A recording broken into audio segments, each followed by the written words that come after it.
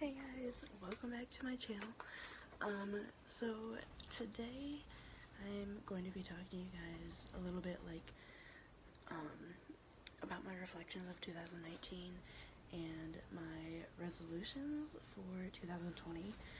Reflecting back on 2019 is super hard for me. It was one of the best and one of the worst years of my entire life. I have overcome so much and I've learned so much about myself, and I feel like I'm coming into 2020 as like a completely different person, which is kind of crazy to say, but like that's how I feel. I make it no secret that I regularly go to therapy.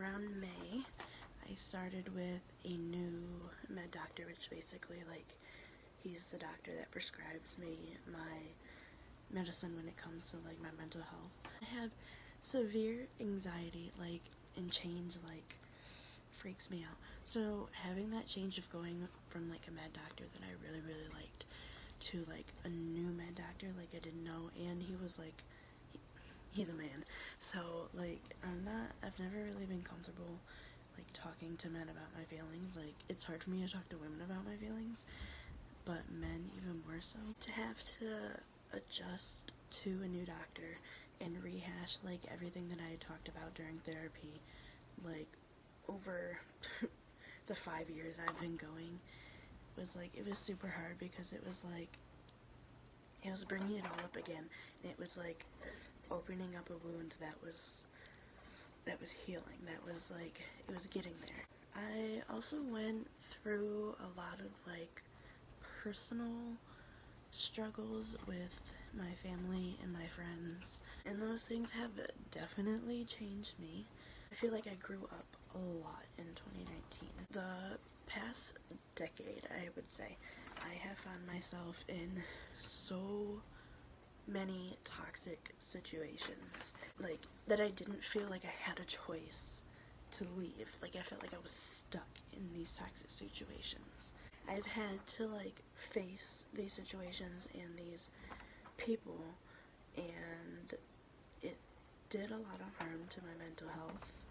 2019 has definitely taught me to be more selfish when it comes to doing what's best for me. I get to choose who I keep in my life and who I distance myself from. I've definitely had to distance myself from a few toxic people in order for me to continue healing.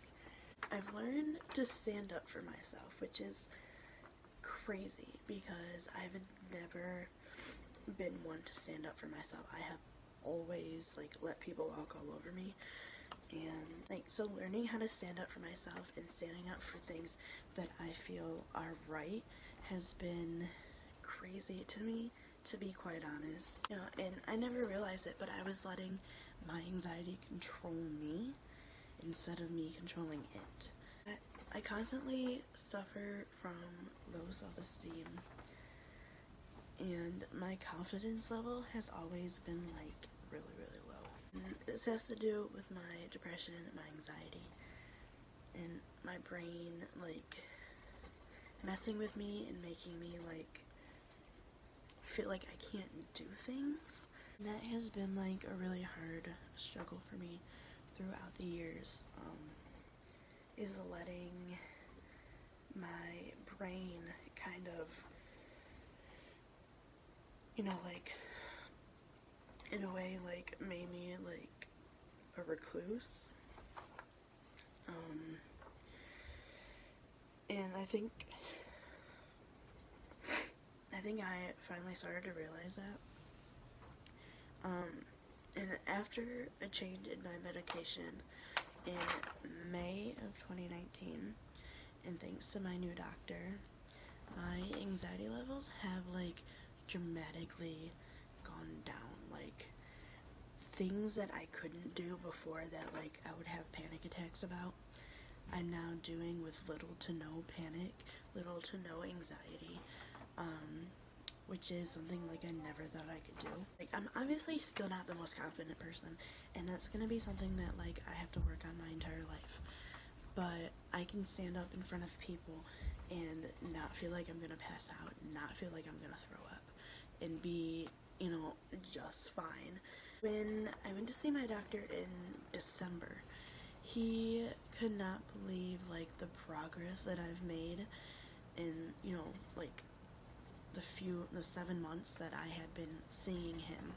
I had been on the same medication since I started therapy in 2014, and I thought it was working, but after the change in medication, like, I realized that if this little change had come sooner, that, you know, I could be, like, a whole different person by now. But, like, I'm glad that even if it took a while, we are starting with, you know, the steps to, you know, to better me.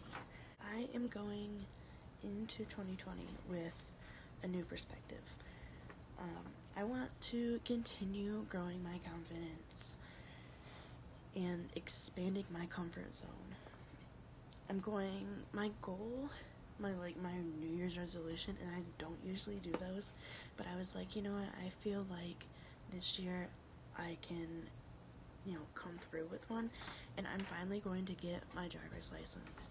I will tell you guys a story about it later on. It'll be on my channel, of why I don't have my driver's license, and I plan on finally making something of my YouTube channel. Like, up until now, it's just been like a video here and there, like, but I actually want to, like, start uploading every week or bi-weekly, whatever, like, I can end up doing.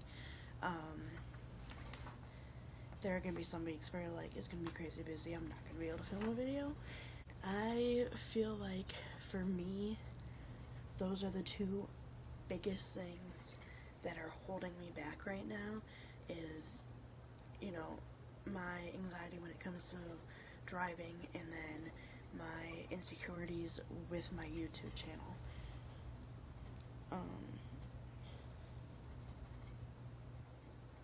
So those are the two things that, like, I'm really gonna focus on this year, and yeah, that's my 2020 New Year's resolution, and that little reflection on 2019. Thank you guys so much for watching this video, and I hope you come back next week for the next upload. Bye!